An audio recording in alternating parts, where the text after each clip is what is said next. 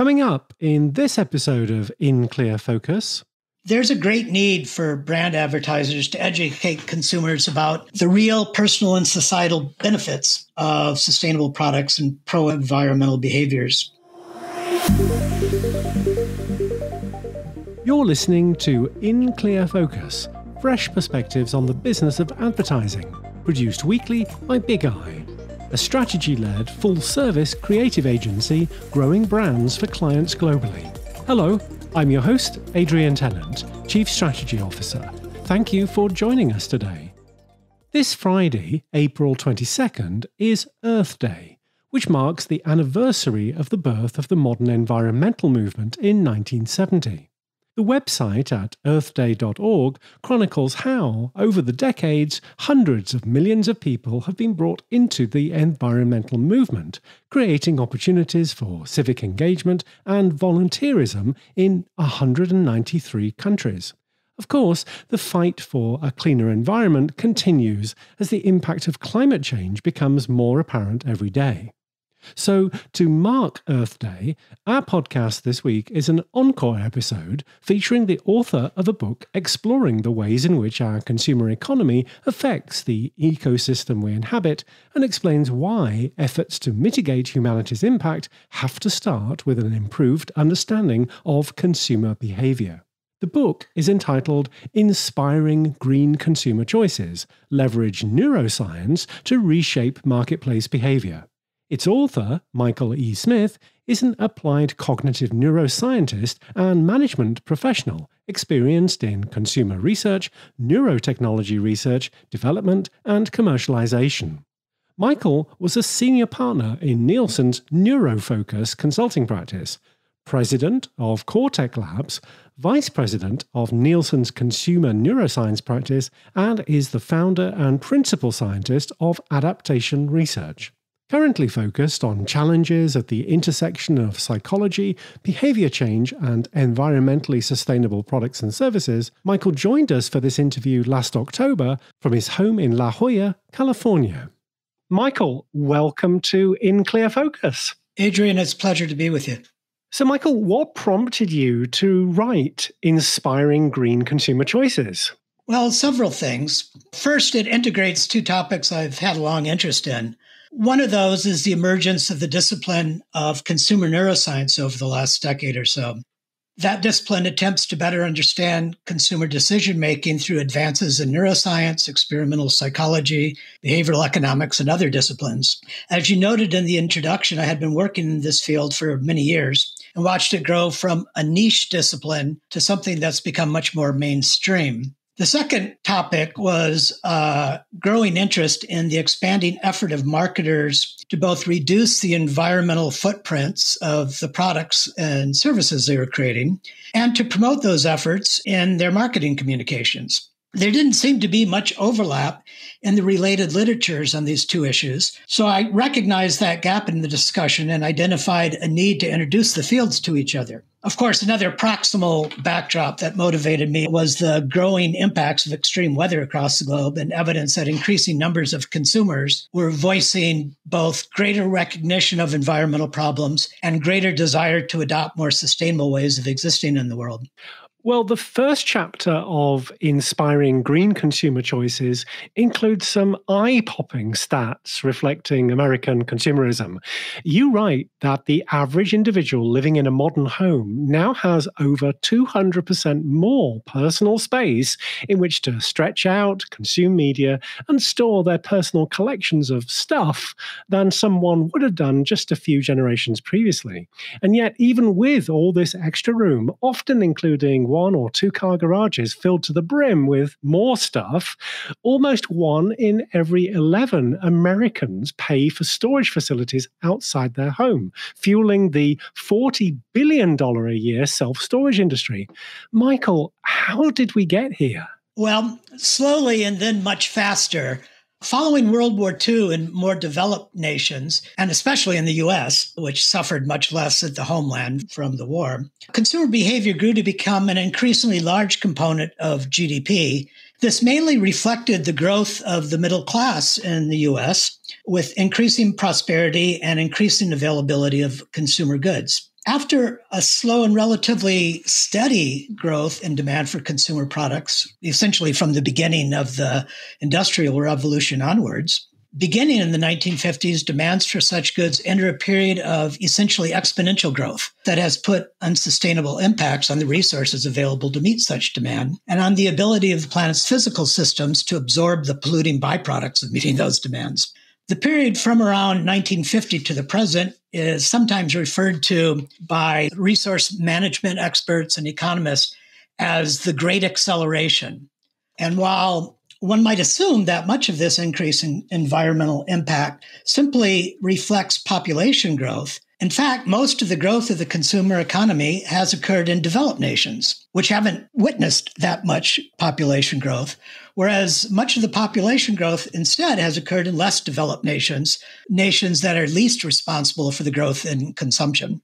What are the psychological factors behind our seemingly irrational consumption and hoarding behaviors? Well, this is not fully understood, so let me just be clear on that. But we have inklings of what's driving it. It is clear that the same reward systems in the brain that are involved in more extreme and pathological psychiatric aberrations, such as compulsive shopping, gambling addiction, extreme hoarding behavior, and also physical addictions to substances, those same mechanisms are also engaged when clinically normal people buy things. The process of shopping for and purchasing attractive products engages deep brain structures involved with reward anticipation, which provide a bit of a dopamine rush to the shopper, when they select a purchase and decide to buy it. But this is a very transient effect.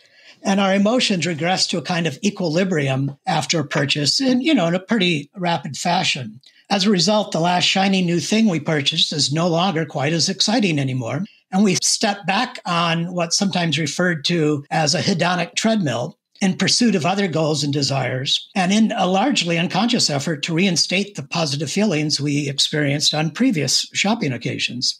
Over time, based on that reinforcement, we develop automatic habits that drive purchasing of preferred products in a relatively autonomous fashion. We don't give it much thought once it's become a habit. And because we live in a social world, we tend to model our own behavior around what we see others doing. And those others are also busily out there shopping. And because of that, it becomes a societal norm to do exactly that behavior. And to some degree, because people are concerned about how they are perceived by others, some purchasing relates directly to an effort to convey taste and status to our peers, to look good in the eyes of others. This is the concept of self, where what we choose to buy is really an expression of how we want others to perceive us. Very much so. Michael, in Inspiring Green Consumer Choices, you describe mental models of the relationship consumers have with the environment and the history of Earth Day, which has been celebrated in April every year since 1970. Could you just briefly explain the roots of the circular economy movement? Sure. Since this acceleration beginning in the 1950s, by the early 1960s, people were becoming more aware of the growing problem of many forms of environmental pollution. And by 1970, as you know, there emerged widespread concern about the impacts we were having on the planet, and hence the emergence of the Earth Day phenomenon. Accompanying this concern was a growing realization that planetary resources were not unlimited. If we are to have a long-term future on the planet, we would need to move beyond the traditional, what's sometimes referred to as a linear take, use, dispose of view of consumption, to one that was less wasteful and that better mimics what happens in nature. And in nature, nothing is really wasted or used up, but rather materials are cycled through ecosystems such that the outputs from one use becomes the inputs to another process. Since this period was also the dawn of the space age, late in the 1960s, the sociologist and economist Kenneth Boulding characterized this emerging difference in worldview as essentially, on the old perspective, he used the metaphor of a cowboy exploring and exploiting a limitless frontier versus the emerging relatively closed system of a spaceship astronaut dependent on life support systems that minimize environmental contaminants and that recycles limited resources. In more recent decades, this notion has evolved to a discussion of a circular economy, largely building on those metaphors, one where waste is minimized and the end of life of one product cycle provides resources for the next or for some new upcycled phenomena. All of us engaged in quantitative and qualitative research know that pro-social biases often result in marked differences between what survey respondents and focus group participants say they'll do and what they actually do in real life. Environmentally conscious behaviors are no different. The problem, which you lay out in your book, is the gap between what consumers say about the importance of sustainability considerations in their purchase decisions and their actual choices and post-purchase pro-environmental behaviors they engage in. Can you explain this intention-action gap? Pro-social response biases undoubtedly play some role in explaining the gap. Additional influences may be at work as well, and some of those influences may be inherent in the psychology of the consumer, while others may reflect a market failure of one form or another. On the consumer side, people just aren't very good accountants of their own behavior. They may lack insight into how often they actually engage in pro-environmental behaviors, and because they're well known to rely on a variety of mental heuristics, one such being the availability bias, or how easy something comes to mind when you try to think of it, they may overweight the frequency by which they engage in such behaviors, especially if it is easy to remember instances where environmental concerns weighed on their decision-making. If that comes easily to mind, it's easy to assume that you do that more often than you actually, frankly, do. People also tend to discount some benefits, such as environmental benefits, if they promise to pay off only in the future. We discount future rewards to a great degree. Whereas when they are trying to satisfy some immediate need state, hunger, thirst, a need for a new pair of shoes, they may be more attuned to immediate functional benefits rather than sustainability claims of more environmentally friendly products. And generally, consciously considering the pros and cons of environmental benefits typically require more mental effort on their part.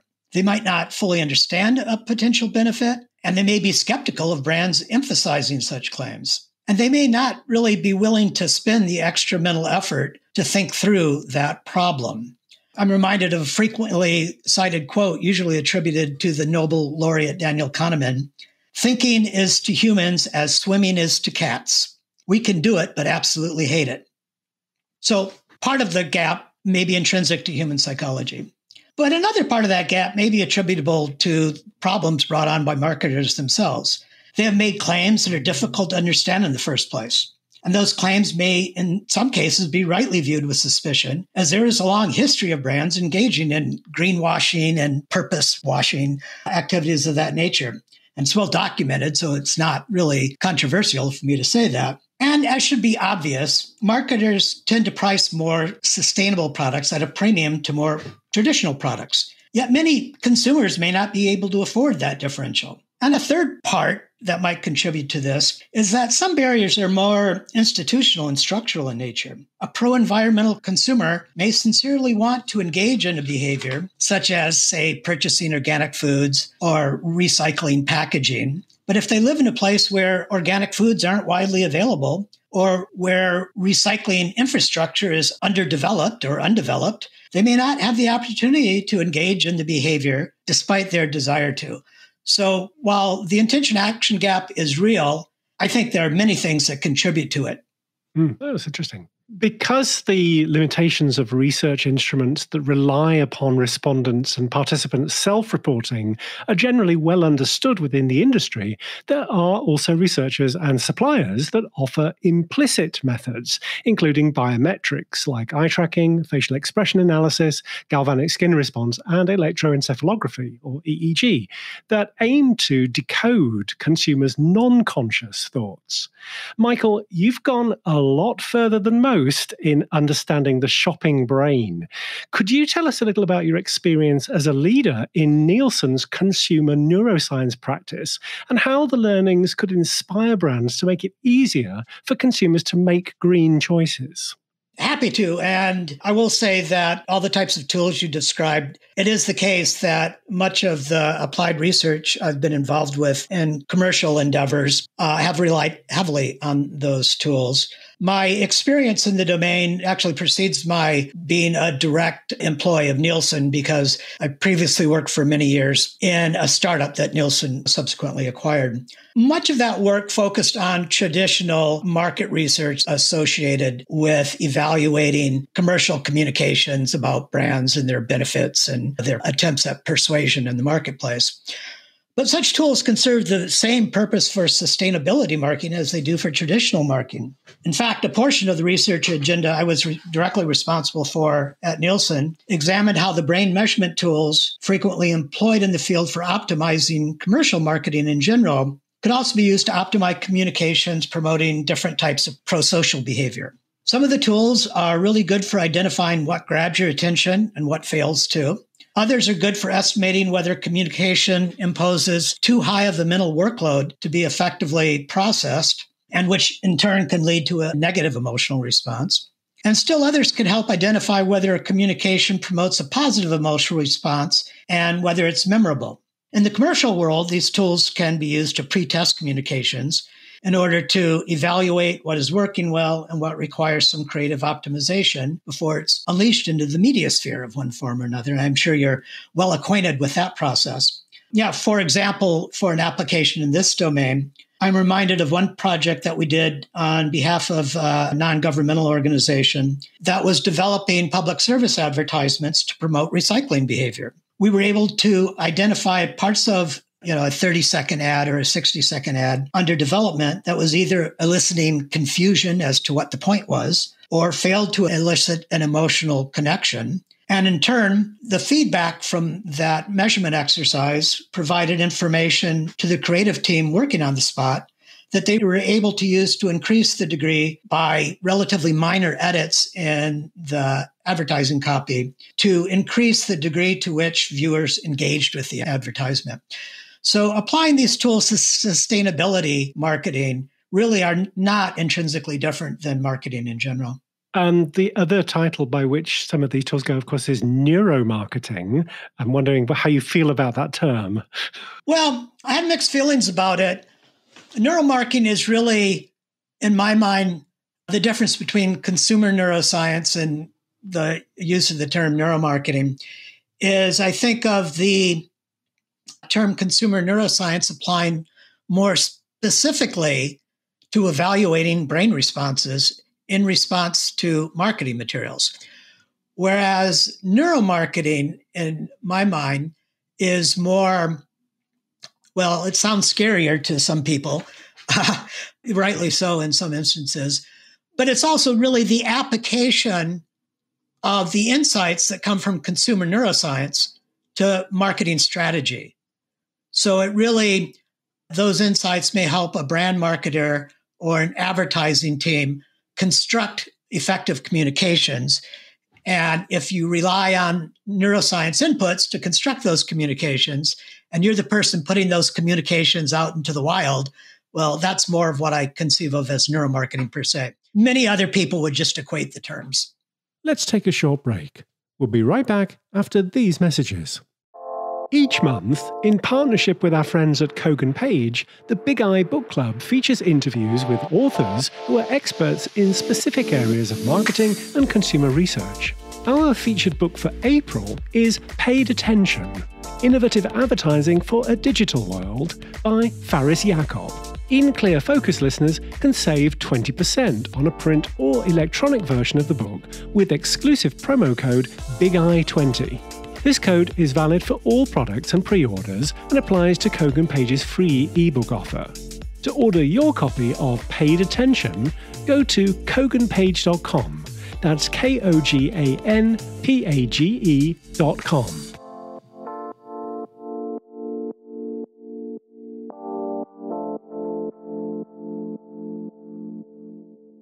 Last October, Big Eye published a market research report entitled Retail Disrupted: What Shoppers Want from Brands Today. We surveyed consumers across America to find out how their shopping behaviors had changed as a result of the pandemic. In a special Big Eye video event, we're joined by 4 experts who reflect on the study's findings and explore the implications for retailers and brand marketers in 2022. It's logical to assume that as we see this metaverse constructed, as we as individuals spend more and more time in these virtual worlds, that the adoption of things like virtual apparel might start to make more and more sense. I think being channel agnostic and just making sure that you are, meeting your consumer where they are is important. To not think about channels as competitives to each other, thinking about them as complementary. When you're watching something as a live stream that's linear, there's no choice but to watch what's going on at that moment on the shopping television. I see NFTs as an invitation for consumers to join brands on a digital journey, and for brands to invite consumers to spend their cryptocurrencies and their time into building a relationship with the brand. Join us for a lively discussion about the future of retail and marketing. Big Eye's Envision 2022, coming soon. Welcome back. You're listening to an Encore episode featuring Michael Smith, author of the book Inspiring Green Consumer Choices: Leverage Neuroscience to Reshape Marketplace Behavior. Due to the pandemic, many US consumers had no choice but to order products online and have goods delivered to their homes. As previous guests on this podcast have noted, while we like the convenience of home delivery, it presents us with a lot more packaging waste to dispose of. Michael, you write about the important roles that habit and intent play in consumer behaviors. Could you explain why these are so important if we want to change how we shop in order to be more sustainable? Let me first say something about the first issue and then talk about habits, which are indeed very important. The other side of increased packaging for deliveries is that you've dramatically decreased the human time, resource, and the vehicle miles traveled by everybody going out driving to the supermarket. And then when they're wandering around in the marketplace, maybe buying things they never intended to in the first place. So I think there are pros and cons on the sustainability front in terms of e-commerce. And further, there's a lot of pressure on the major e-commerce providers to clean up their act as much as possible. So there's that going for it. But to get to your point about habits, psychologists have documented that habitual patterns of behavior influence a significant fraction of all consumer choices, especially if those choices are about products typically purchased frequently or routinely and purchased in the context of your favorite shopping center that you've been to many, many times, shopping for many of the same products. Mainly because doing the habitual behavior is relatively easy. It requires little thought and has fairly predictable rewards associated with it. You do the same thing over, you're likely to have the same outcome that you did in the past. Whereas doing something new has risk of remorse associated with the purchase, something that you short circuit by relying on habits. For highly ingrained behaviors, such as habits, explicit intentions to do something different or to do the same thing more frequently appear to have relatively little influence. In academic research on this topic, if you compare the strength of an existing habit versus an individual's explicit claims about their behavioral intentions, habit strength in general appears to be a better predictor of actual behavior than stated intent is.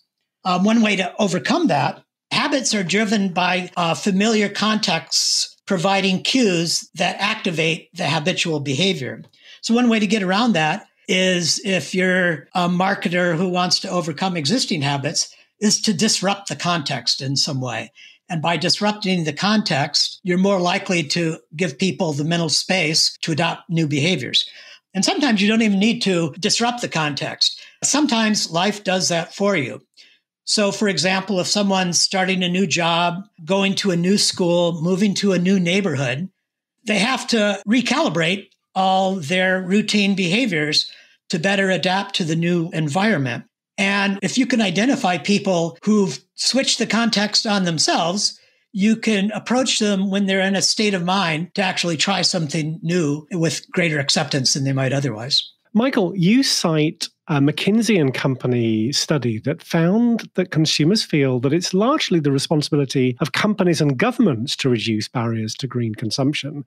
What do brand marketers need to do to adjust to consumers' growing intentions to shop more green? brand marketers need to make their sustainability claims more trustworthy and transparent if people are going to be more accepting of those claims. They also need to focus more on highlighting the immediate and concrete functional benefits of their products. And then more as a secondary consideration, focus on the more long-term and abstract environmental benefits. Because at the end of the day, if we're not getting our needs satisfied by a particular product or service, we will explore other ones. So shoppers need to be convinced that whatever their primary need is, be it taste or health or identifying something aesthetically pleasing, they're not going to go after the secondary needs. They also need to ensure that their offering has some degree of mental and physical availability. Byron Sharp, in his book, How Brands Grow, emphasizes that having something top of mind as a brand and have it physically available where you're shopping are the keys to increasing sales and growth of your brand within the broader category. And this is as true for sustainable brands as it is for any other brand. And then I think marketers really need to get comfortable with letting go of the notion that just because somebody filling out a survey says they're willing to pay more for more sustainable products, doesn't mean when the rubber hits the road that that's true. Some people can be distracted by a discount on a neighboring product that they find at the shelf. And many people, the majority of the population really, especially these days, don't have the resources to spend more money on fulfilling their product needs. And so I think there needs to be a greater emphasis for marketers marketing more sustainable products to do everything they can to achieve price parity with the competition if they want to have more success in this sphere. That's a great point. What are the kinds of adjustments that those of us working in the advertising industry will need to make to support green consumption and adoption of a post-consumerism mindset? There's a great need for brand advertisers to educate consumers about the real personal and societal benefits of sustainable products and pro-environmental behaviors more generally. There's a growing body of evidence that more informed consumers tend to be more receptive to sustainable marketing efforts, whereas less informed consumers tend to be more skeptical. So advertising and creative development teams really need to work with marketers to convey where we're headed in fashion that is informative without eliciting so much despair that people just give up and try not to be more sustainably thoughtful. Beyond that, I think the advertising community needs to help marketers to build more trust with their consumers. They need to rely more on things like trusted third-party verifications of claims, especially on topics such as sustainable sourced and fair trade bona fides, rather than promoting claims that lack such certification or that may seem otherwise self-serving. The creative agencies need to be conscious to avoid communications that smack of greenwashing. Consumers will be quick to detect it and will be turned off by it and will be more likely to engage in negative word of mouth to disparage it. And finally, I think one thing that's really critical and that's missing in a lot of sustainability marketing is a failure to highlight the immediate personal benefits that a product might convey rather than focusing on abstract environmental benefits that might be remote and in space. Because if you're not helping people to satisfy their immediate needs, they're not going to have the bandwidth to try to aspire to help to satisfy a future generation's needs. When it comes to beliefs and attitudes about climate change, here in the US, there is polarization among the general public as the topic has become as politicized as mandatory precautions against COVID-19. Michael, how can marketers address those skeptical of climate change? The first thing to realize, trying to rationally argue this point with extreme deniers is likely to get you nowhere. They're likely to just harden their position because they're not reasoning about it in a rational way, but rather in an emotional way that may be based on their values, that may be based on their peer group and the beliefs of that peer group, or many other factors. So, one way to address this is personalize to the extent possible communications that make sustainable goods and services more personally relevant to climate skeptics. And you can do that by not focusing on carbon emissions, but rather focusing on the functional and personal benefits of the sustainable products. For example, Tesla, they didn't become a $1 trillion company by highlighting environmental benefits. In fact, they do little direct advertising at all. And you very seldom hear Elon Musk tweeting about, their impact on carbon emissions. Rather, in a variety of ways, they try to highlight their cars being cool, sexy, high performance, and fun to drive. Their cars are an offering that also has the benefit, frankly, of lifetime costs that, although they seem expensive on the surface, once you take into account fuel savings, reduced repair costs because they're actually mechanically simpler than an ICE vehicle, they're cheaper than other premium vehicles. So by convincing people this is a cool choice that you'll have fun with and that you'll even save money on, none of that says anything about climate. And, that's worked really well for them. Similarly, you might be able to convince a denialist to nonetheless equip their house with LED lights for many of the similar reasons. They last virtually forever. They're a little more costly, but they have such a dramatic reduction in your energy use that they pay for themselves many times over once they're installed. Who wouldn't want to be receptive to that? I know before I got my solar panels, I put LEDs all over the house and monitored the impact. And it actually reduced my electrical bills by about 25% because we live in a climate where we don't have to do much heating or cooling. So lighting is actually a big component of electrical expenses. And again, you don't have to talk about the environmental benefits to highlight those benefits.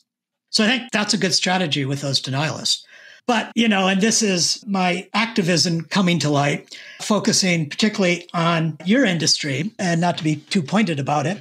But advertising creatives should follow the lead of the organization Clean Creatives, which you can look at cleancreatives.org, which is an organization of advertisers bringing together leading agencies, their employees, and clients to address the ad and PR industry's work with the fossil fuel industry, which is documented to be extensive. And the idea is to stop profiting from the sale of fossil fuels at the agency level and instead begin to combat the longstanding corporate greenwashing the fossil fuel industry has engaged in. That has, in fact, encouraged climate disinformation and denialism in the first place. They kind of manufactured that whole cognitive positioning. So just, again, my activist thoughts that, given the question, I can't help but bring up. I'm very glad that you did. Michael, if In Clear Focus listeners would like to learn more about you, your work in consumer neuroscience and psychology, or your book, Inspiring Green Consumer Choices, where can they find you? If they want to have direct communications, the best thing is just to email me at michael@adaptationresearch.com or connect with me on LinkedIn. And if you're interested in the book, it's available for order either on major e-commerce platforms like Amazon or Walmart, or from my publisher, Kogan Page. Just Google Inspiring Green Consumer Choices, and you'll get lots of hits on the topic. Michael, thank you very much for being our guest today on In Clear Focus. Thank you, Adrian. It's been a real pleasure to be with you. Thanks to our guest on this week's Encore episode, Michael Smith, applied cognitive neuroscientist and the principal scientist of adaptation research.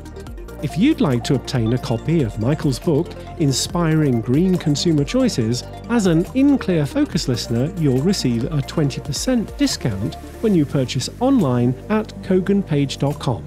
Just enter the promo code BIGEYE20 at the checkout.